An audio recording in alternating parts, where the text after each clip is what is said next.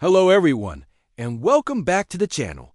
Today, I'm going to demonstrate how to safely administer an intramuscular injection in the ventrogluteal site. We'll be using Ketorolac, Paracetamol, and Dexamethasone as our example medications.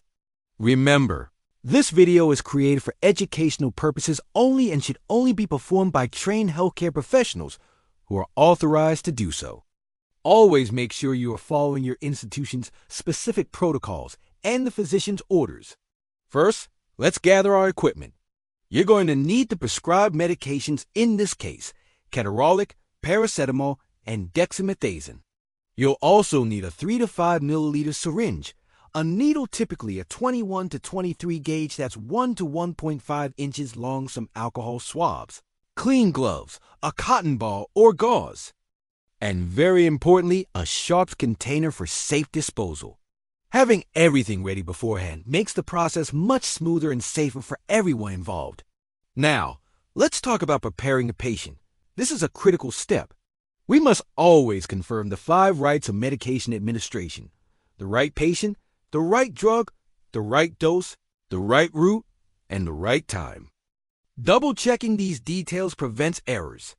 Once confirmed, explain the procedure clearly to the patient and make sure you obtain their consent. Position the patient comfortably, either lying on their side or on their back. Having them bend their knees slightly will help relax the muscle, making the injection more comfortable. Next up is locating the ventrogluteal site, which is one of the safest locations for an IM injection. To find it, place the heel of your hand over the patient scrator trochanter, that bony part on the side of the hip. Now, point your index finger toward the anterior superior iliac spine, which is the front of the hip bone. Then, spread your middle finger back along the iliac crest, creating a V shape. The injection site is right in the center of that V you form with your fingers. This site is preferred because it's away from major nerves and blood vessels, significantly reducing the risk of injury. All right, it's time for the injection procedure. First, put on your clean gloves. Take an alcohol swab and clean the identified site using a firm circular motion, then let it air dry completely. Don't blow on it or wave your hand over it, as that can reintroduce germs. Now, uncap your needle. Hold the syringe like a dart, and with a quick, smooth motion, insert the needle at a 90-degree angle directly into the muscle. Depending on your facility's policy, you may need to aspirate by pulling back on the plunger slightly to check for blood return. If your protocol doesn't require it, you can skip this step.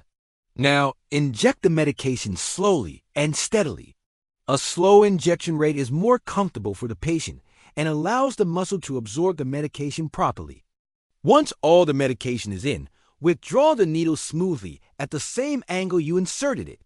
Immediately apply gentle pressure to the site with a piece of gauze or a cotton ball.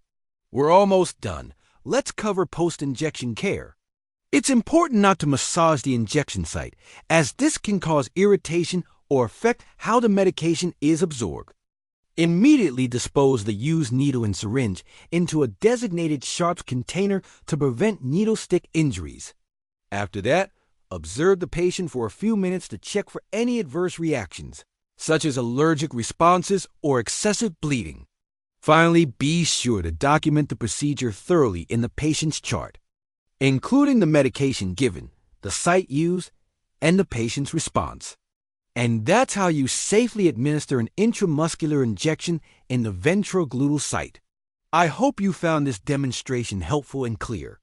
If you did, please give this video a like, subscribe to the channel for more content like this, and feel free to share it with your colleagues. Thank you so much for watching. And as always, stay safe.